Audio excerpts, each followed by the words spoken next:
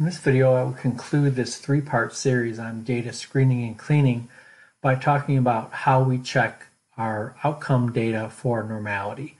As you may understand and realize that many or all parametric data analysis techniques like the t-test or an ANOVA have as one of their assumptions that the outcome data that's being used have to be normally distributed. And so that's kind of our last step in this process is to, once we've determined our data is complete, once we've determined our data is accurate, we now want to assess it for normality.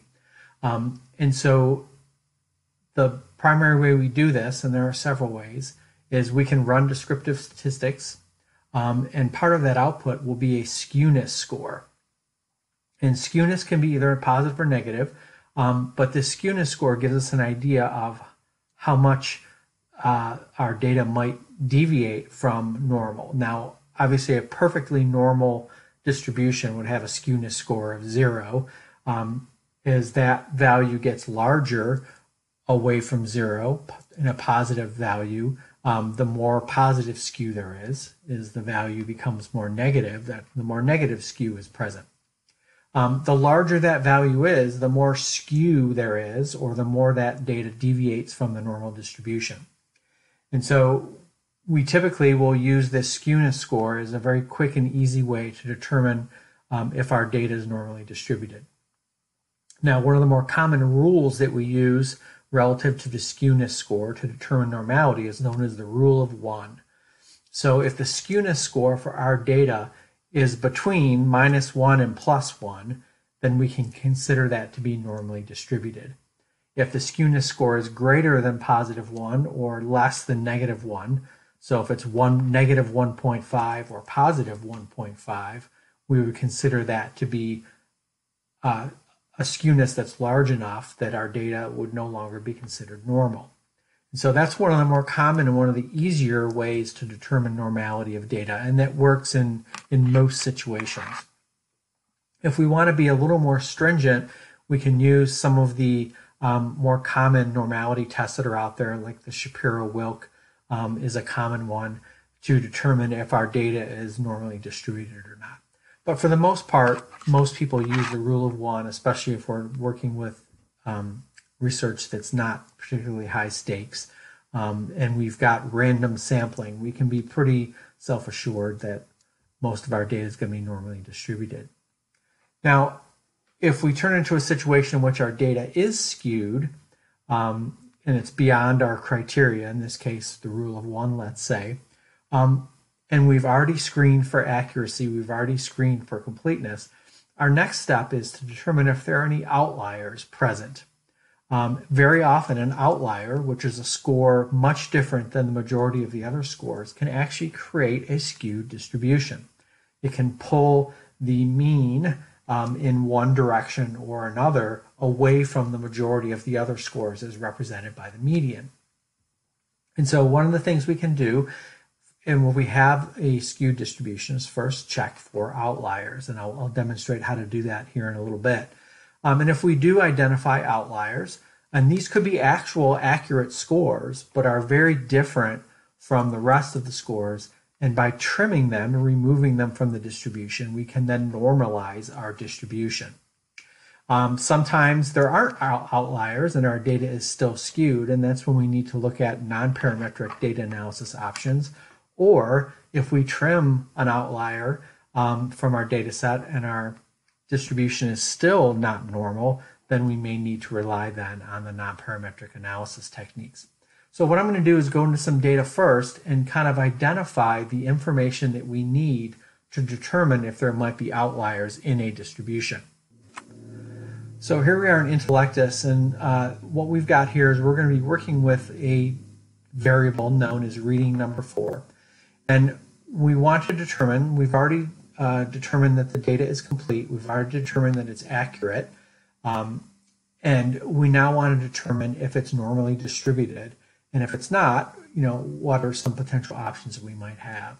So to determine if it's normally distributed, we want to go to the analysis menu, and we're going to choose descriptive statistics. And we're going to add that variable, reading number 4, click confirm, and then we click calculate. And so what we can see here is the raw output, and this is where we're going to find the information that we need. And we can see here the mean, the standard deviation, the number we have, the minimum, maximum scores, and then we look at the skewness score. And we can see here we have a skewness score of minus 2.5. Now this means we have a negative skew to our distribution of scores, and this value also exceeds that rule of 1 because it's beyond minus 1. And so we can conclude at this point that we have a negatively skewed distribution that's beyond what's acceptable to be considered normal. Remember, normality is relative.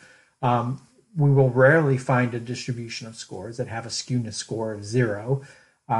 So we use this rule of 1 as a way to still allow us to have distributions that have a slight skewness and still consider them normal, and that's appropriate then to use for inferential statistical analysis.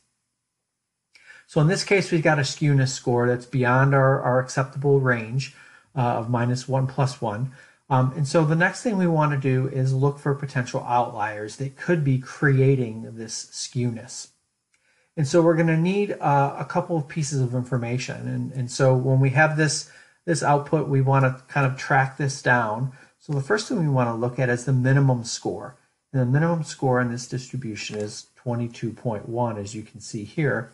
And the maximum score is 100, which makes sense because the feasible range of scores in this using this tool is 0 to 100. So we want to know those two pieces of information. The next two pieces of information we need are the raw scores, the scores within our data set associated with the first quartile or the 25th percentile. And in this table here, we can see the 25th percentile or first quartile is associated with a score of 81.63. So we want to track that. We want to write that down. And then we want to find the raw score associated with the 75th percentile or the third quartile.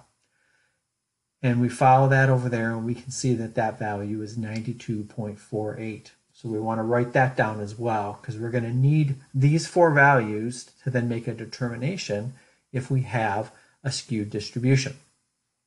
And so one of the things that helps us kind of visualize what we're going to be doing here as far as finding a distribution would be to draw a bell curve.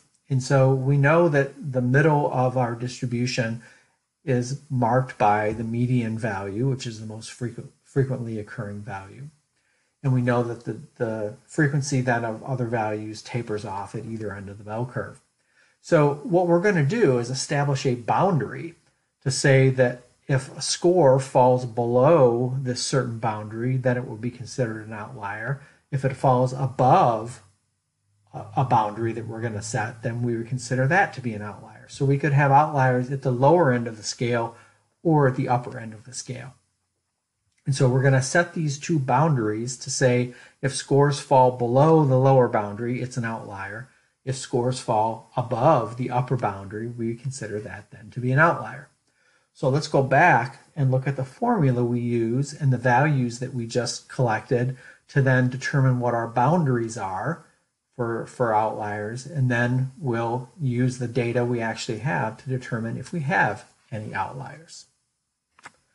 And so in order to identify these outliers, we're going to use a technique called the outlier labeling technique. And this allows us, as I mentioned before, to set up these boundaries to help us determine if scores within our data set would be considered outliers. Now, there are several criteria that are out there as far as what's considered an outlier and what's not. And most of them are based around the number of standard deviations from the mean. So some definitions say that if you have a score that's 2 or more standard deviations away from the mean, that's an outlier. Some say 3 or more standard deviations from the mean. The outlier labeling technique kind of splits the difference there. And it uses the idea that anything beyond about 2.2 standard deviations from the mean would be considered an outlier.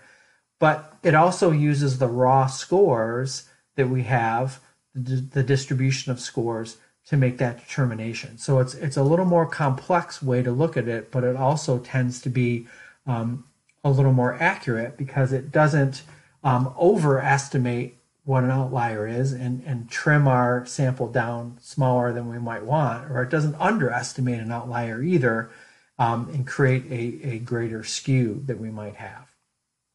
So there's a three-step process here in using the outlier labeling technique, and it does involve a formula and a little bit of calculation here, but it's fairly straightforward. So the first thing we're going to do, step number one, is determine a value known as the interquartile range. And what we're going to do essentially is take the raw score value associated with the 75th percentile, which we collected, and that was 92.48. And from that, we're going to subtract the raw score value associated with the 25th percentile, in this case, 81.63. And that value is 10.85.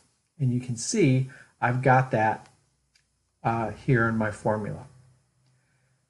Now, the next step is to determine these boundaries for the outliers. And we actually have two formulas, one for the upper boundary for outliers and one for the lower boundary of outliers. And so what we're essentially going to do, and here's this formula represented in its basic format, is we're going to take the raw score associated with the third quartile, and to that, we're going to add the interquartile range value multiplied by 2.2. And then for the lower boundary, we're going to take the raw score associated with the 25th percentile, or the first quartile, and subtract that interquartile range times 2.2. So let's see how this would actually work with the data that we have. So we already determined that the raw score associated with our third quartile, or 75th percentile, is 92.48.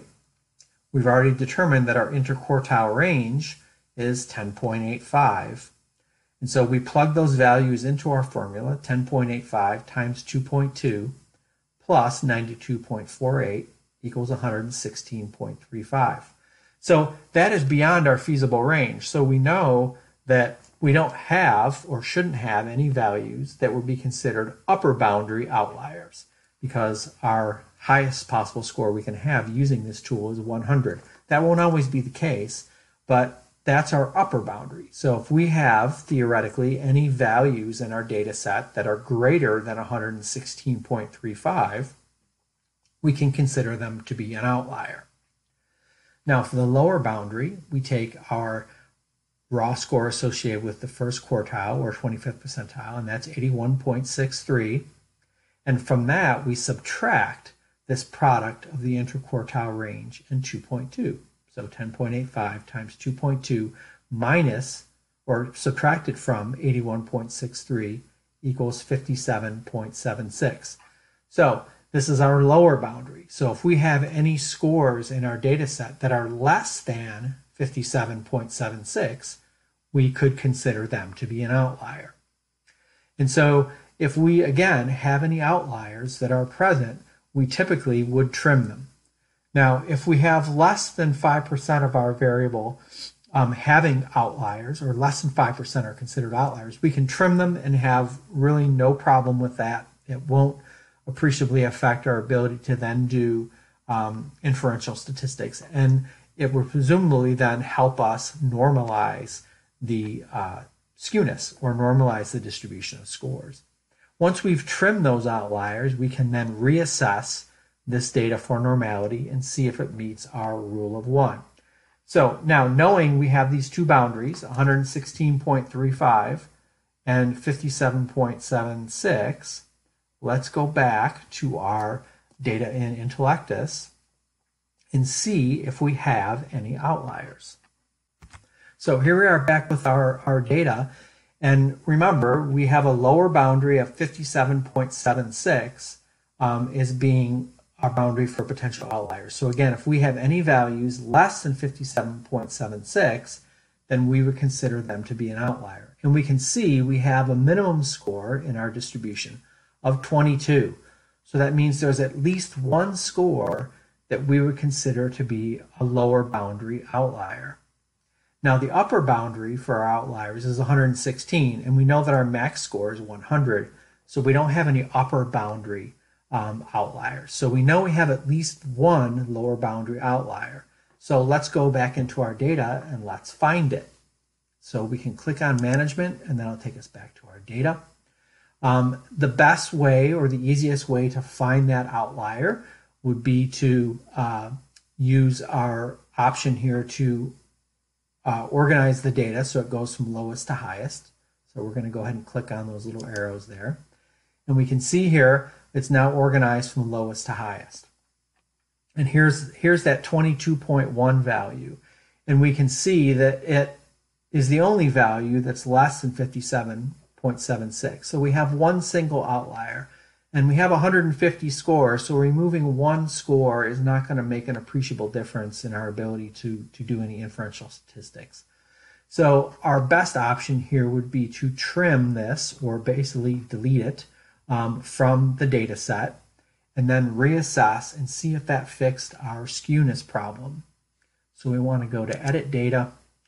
We'll go ahead and scale that again. And here's our 22.1. So we're going to delete that, and we're going to click Save. Okay, and so now we've got our data here set up. And so now we can reassess this data and see if we've fixed our normality problem. So we're going to go back to the Analyses menu, go to Descriptives, and choose that reading number 4 that we just edited. Click Confirm. Then click Calculate, and we can see here now some new descriptive information. And if we can look at, and so here's the first one we did when we had our skewness score of 2.5. We had a mean of 86, and we can see that the mean, after we removed that single score, didn't really change very much. The standard deviation did change; it got a little smaller. And now we can look at the skewness score, and now we still have a negative skew, but it's much, much smaller. That's well within that -1, +1 range of acceptable. So we could now state with this smaller skewness score that our data is now normally distributed, and we deem it now appropriate to move forward to do parametric statistics like a t-test or an ANOVA. So hopefully you can see how we brought kind of all three parts together. We first determine if we had complete data. Do we have all the data points that we expected? Do we have accurate data? Does it fall within our operational definition of what is an appropriate score? And then lastly, we looked for normality of the data. And if we had a skew, we looked at a very simple technique for identifying outliers and then dealing with them. So now with those three steps, those three parts of the process completed, we now have accurate, complete data that's normally distributed and ready to be analyzed using different types of inferential statistics. So hopefully you found this video to be useful, and good luck using it in your own research.